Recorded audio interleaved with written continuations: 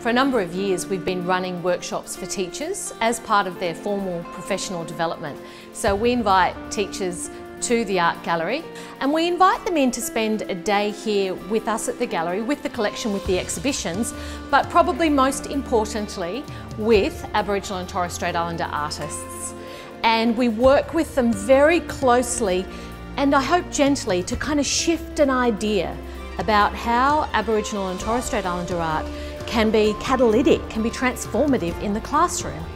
So we look closely at the work of artists and we bring the artists into that dialogue to really have an artist-led experience. The response to those workshops has been so incredible. We've had hundreds of teachers engaged that we decided to make a resource, one that you could hang on to in the classroom, where you could use this particular publication as a springboard for further learning.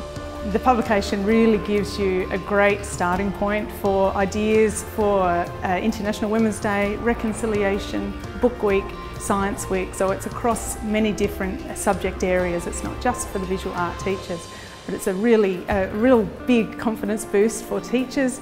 And the whole book really gives you ideas on what questions you need to be asking yourself that then you can address in your classroom in a really sensitive and authentic way with your students. We want students to be able to understand their world, what message the artist says, but then put it into a new context in their artworks. We have had almost 500 teachers participate. The impact of that on students now and in the future is exponential and really incredible.